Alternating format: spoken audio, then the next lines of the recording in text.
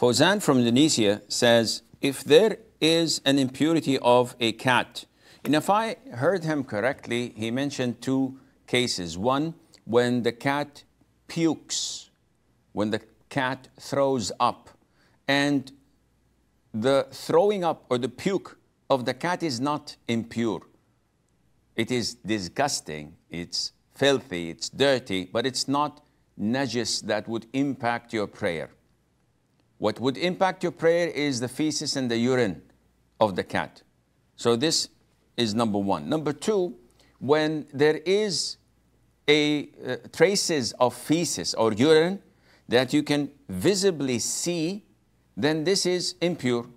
So let's assume that the cat stepped on its own feces and took 5-6 steps, and you can see that there are traces of feces due to the prints of its feet. Then these prints are all najis. Once they disappear, once the cat walks, and definitely this is not coronavirus that would stick for everywhere and spread like they claim. This is feces. Eventually, after 5-6 steps, it will be worn off, and there won't be any traces of it on the carpet or on the floor. When you don't see traces, this is pure. The traces you see visibly, this is impure. You have to wash and clean.